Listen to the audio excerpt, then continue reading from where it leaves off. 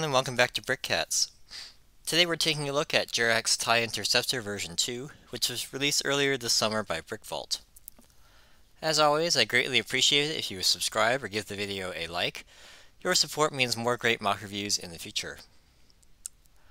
The TIE Interceptor was an upgrade from the standard TIE Fighter for additional speed, weaponry, and maneuverability. Of course, it distinguishes itself visually from the standard TIE Fighter with its dagger-shaped wings, angled on both the top and bottom, along the lines of Darth Vader's TIE Advanced. The Interceptors first appeared in Return of the Jedi, and have since been featured elsewhere in canon, such as in Star Wars Rebels. LEGO has released a couple of TIE Interceptors in minifigure-compatible scales, including Major Von Reg's version from the Resistance TV series, and the classic black and blue version from 2006. In my reviews, I offer my opinions on aesthetics and model features, parts issues you might want to look out for, the build experience, the model's integrity, and I offer a conclusion on the model. If you're watching this, I assume you have bought the instructions or are interested in buying them, and I assume a basic level of familiarity with Bricklink's ordering system. Lastly, my disclaimer on this and all my mock reviews is that I only use genuine LEGO bricks, and I always purchase the instructions for myself for my own personal enjoyment in the hopes that my advice will make your experience more enjoyable and or less expensive.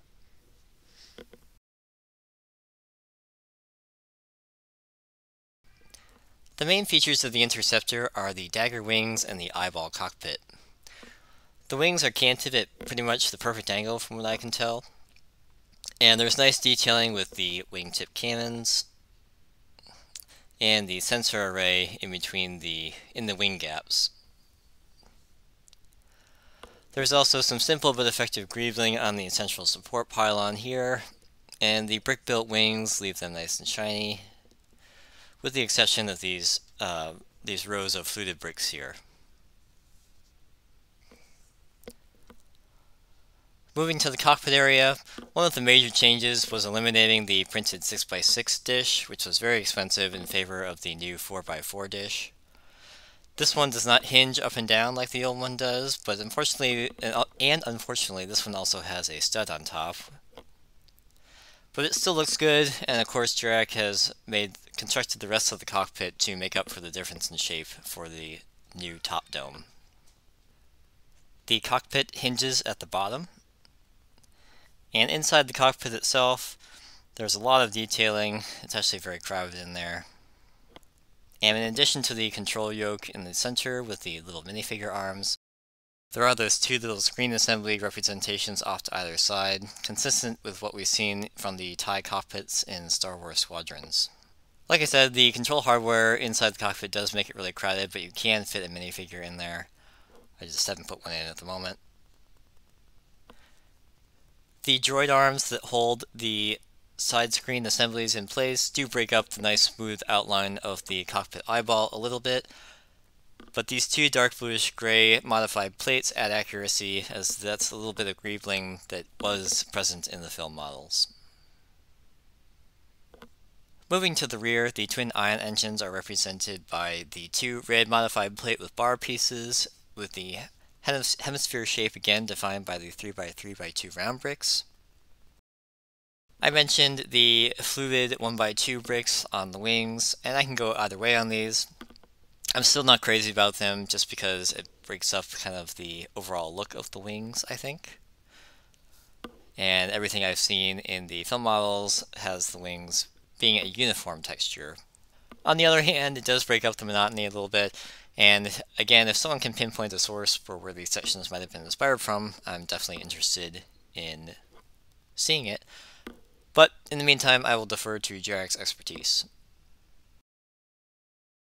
And once again, I elected to put on these 1x1 quarter round tiles in black to make the cockpit a little cleaner. With this one, there's a lot going on in the cockpit, and you can see the edges of the droid arms there, so I really do think that these are a nice addition to just make the interior of the cockpit a little cleaner and less distracting. And last but not least, the stand is very simple, and it also holds the Interceptor at a nice angle. Also very sturdy, it's going anywhere. And the Interceptor just studs into this Technic piece.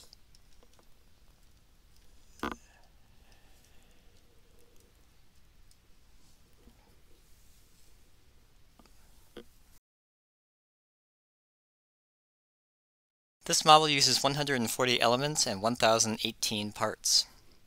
If you have the original, the instructions do come with a supplemental parts list for everything you need to build the new version, which totals 108 elements and 531 pieces. Most of the pieces do have an edge showing, which limits your color substitutions, but there are definitely a few you can make. The 8 1x8 tiles, part 4162 in light bluish gray, can be subdivided into 1x4 tiles at the cost of a slightly less smooth look, and these are all on the outer edges of the triangular part of the wings here. Once again, the 8 brick round corner 3x3x2 dome top that make up the eyeball, that's part 88293 in light bluish gray, are quite expensive in the United States right now, and to get all 8 of them from one store typically runs you over $1 per piece. I suggest buying these from Lego Bricks and Pieces. This element is currently available for 55 cents.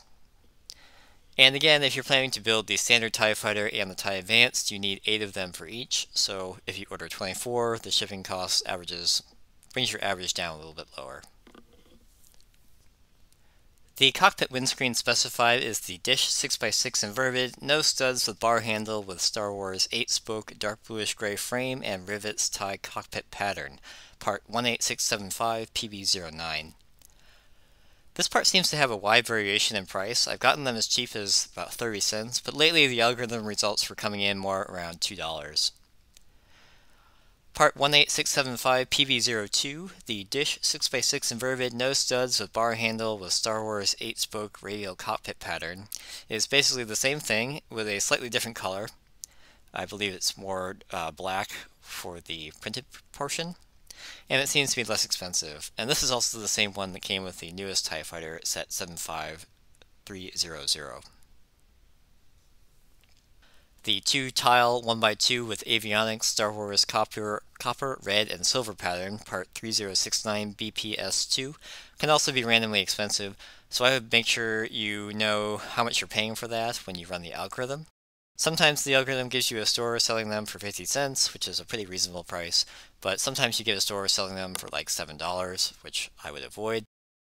And if you can't get them for a low price, I would just skip them because honestly, as you can see, the cockpit is very crowded and they're very hard to see even when you open this up and you've got it right in close to you. The 12 minifigure roller skates in light bluish gray, part 11253, can be expensive depending on the seller. They're replaceable with 4 1x1 bricks in light bluish gray, part 3005 if you really want, but I will admit these do look really good right here. The tile round 2x2 with bottom stud holder with black Star Wars TIE Fighter pattern, part 14769 PB025, can also be expensive. It's nice to have, but even a solid color 2x2 round tile in dark bluish gray would look good here to save on cost. Or if you really want, you could just leave it off and it still looks okay. For those of you looking for some additional modifications to make this look better, the obvious one that came to mind would be to use the tile modified 1x3 inverted, part 35459, in light bluish gray to make these edges along the inside of the wing blend a little better. With the anti-studs, they're a little distracting, but it's not too bad. The 3 Technic Axle 3L, part 4519, are specified in black. This color is a little bit uncommon, and light bluish gray works just fine. You can only see one length of them right here in this bottom part of the stand. The 5L axle you could also substitute light bluish gray for. I had a black one, but you can only see the edge right here.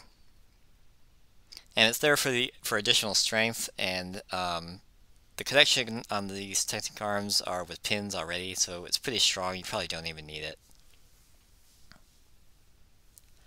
And finally, the 12 Technic pin 1/2, part 4274, specified in light bluish gray, are also used on the stand.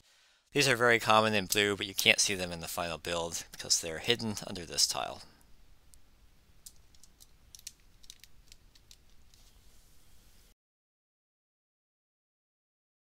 This is a relatively straightforward build, but sorting some parts before starting out will likely save you some time and frustration, as most of the parts are in light bluish gray. The instructions contain 257 steps, which includes the stand, and each part to be added is highlighted with a yellow outline. I did not run into any issues with viewing angle or odd sequencing of steps, and I did not have any problems with any of the connections. Many, if not all, of the issues I had with the original version were addressed either on purpose or by chance. For example, the instructions tell you to assemble the hinge bricks and plates and then connect the wings to them with studs instead of installing the hinge plates and then trying to force them into these hinge bricks here. And that's just a lot easier. The build took me about 3 or 4 hours total, but this was without any significant sorting ahead of time and with a fair bit of distraction. Uninterrupted with sorting, I think this would take about 2 or 3 hours for even a moderately experienced builder.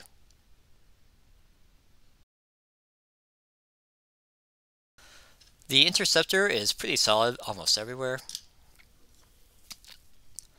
The wing borders are all secured with these clip and bar connections on both sides. Kind of see this one right here. And that means that the wing angles are locked in place, so these don't flap around. Wing connections are not strong enough to lift them by one wing. I don't recommend doing that, but you can pick it up with two like this, perfectly fine. The wingtip cannons are probably the most delicate part of this model just because of the connections. So these often get, you can see they're kind of already a little bit out of alignment. But the connection there, not too strong. Just don't bump them, you'll be okay. Sometimes the clip and bar comes off like that. Similarly, the cockpit cannons are a little bit loose just because they're basically able to pivot on the connection with the droid arm. But this whole assembly is definitely a lot better than the original, and there's no business. I mean, it's just a clip connection here, so it's very solid. Swooshing the model is reasonably easy, and the natural grip with your fingers on the top and the bottom dishes works out just fine. This top dish does rotate pretty easily, so it occasionally comes out of alignment and pops off. But it's not a big deal to just stick that back in place. When the Interceptor is sitting on the stand, the whole thing is very stable. The instructions do note that the best way to take the Interceptor off is by tilting it forward. And that is definitely true. But occasionally you run into a problem where this bottom plate just sticks in the Technic piece, which does mean that this connection is stronger than the connection to those studs down there. But I still definitely recommend building the stand. It's a great inclusion, and I think this was a big thing that was missing from the original version. So overall, this is a very stable build, and the inclusion of a stand means it looks really nice on the shelf or on display.